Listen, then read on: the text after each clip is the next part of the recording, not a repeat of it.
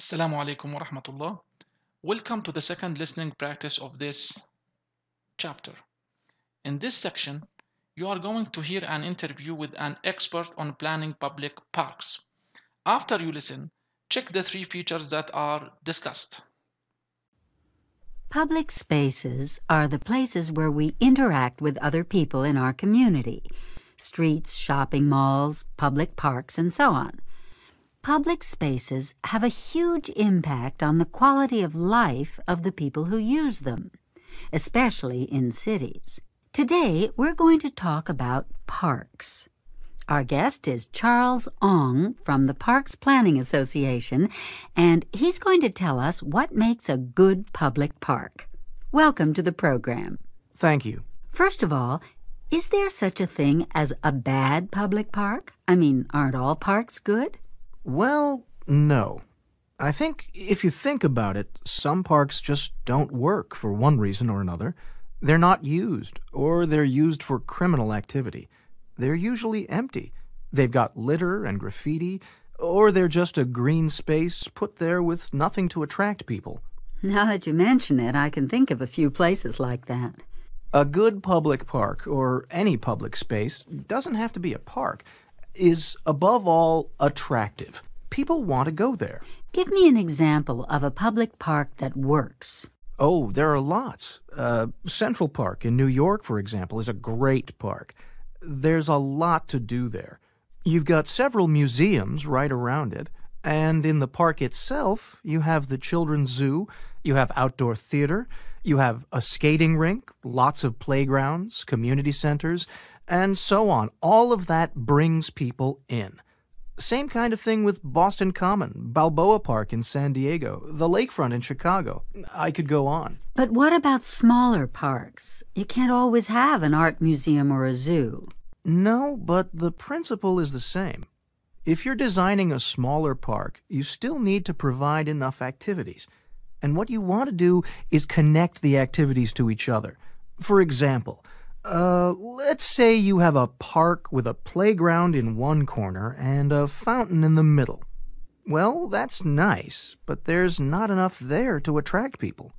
But if you link the two together, say you make a water feature in the playground, or you make the fountain safe so that kids can play in it in the summer, and if you add some good seating where people can watch both areas, then you provide more reasons for people to go there.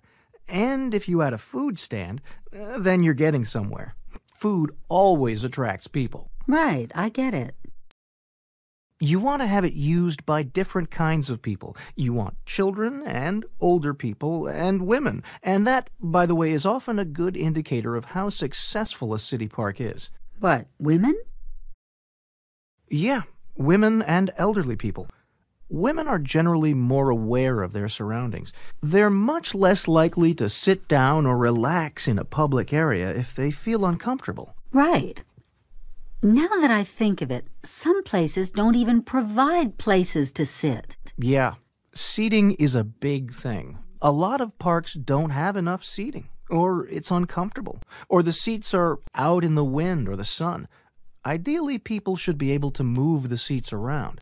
You get that in some parks in Europe. People can pick up a chair and move it wherever they want. But that raises some security issues. Yes, it's only possible where there's a fairly good security presence. What about access to a park? You know, when you spend ages trying to find the way into a park. I've had that experience. Yeah, when you're walking around and around looking for the entrance. Yeah. That's a problem sometimes, but it's not just that. Even if the entrance is visible, the interior has to be visible too. You have to be able to see what's inside. You don't want people feeling afraid to go in there, like they're going to be mugged or something. It has to be welcoming. You need to see where the paths go too, right? So you can say, oh, I'll take a shortcut through the park and that'll take me over there or over there. Right. And one thing that drives me crazy in public parks is paths that don't lead to anywhere, or that don't go where people want to go. They're just there for the sake of it. You want paths that attract people and pull them along. It seems so obvious. You'd think so, wouldn't you? But a lot of parks are put in with very little consideration of how to make them work. So now, what are the 3 features that are discussed in the interview? Here, as you can see, we have 5 features. These features are activities, trees and plants, seating,